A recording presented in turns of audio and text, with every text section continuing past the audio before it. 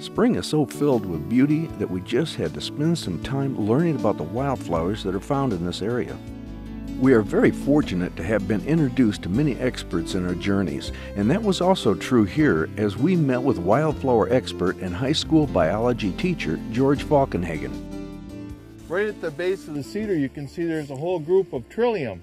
Trillium have these, have 3 leaves and 3 petals to the flower, which makes them what they call a monocot or monocotyledon, 2 different types, and they're growing around here in this kind of moist soil. They're all scattered through this area here, all these trillium.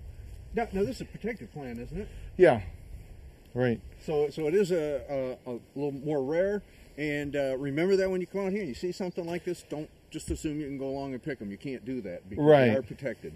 Right, and they bloom in the spring, and the springtime of the year is where the moisture in the ground is really a great time to see these wildflowers.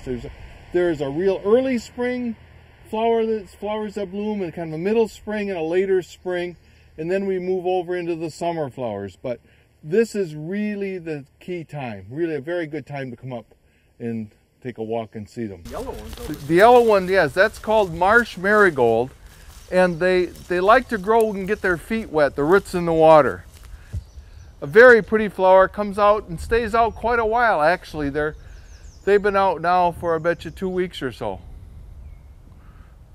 This to me would be a pretty spot to have a little picnic lunch, look at a bend in the Asable. This is a nice spot. People come in here and they fish. They've got stairs going down to the bank, but kind of keep people off the bank to keep the bank stable. And it's a great place. I mean, now Shumach produces those red berries. So later on in the summer, when it's done blooming and the red berries come out, if there hasn't been a hard rain, they have little teeny hairs on the berries that if you put them in a bucket of cold water and slosh them around a little while and strain it through something like cheesecloth and add sugar, it tastes just like lemonade. No kidding. Yep, it's Shumach lemonade.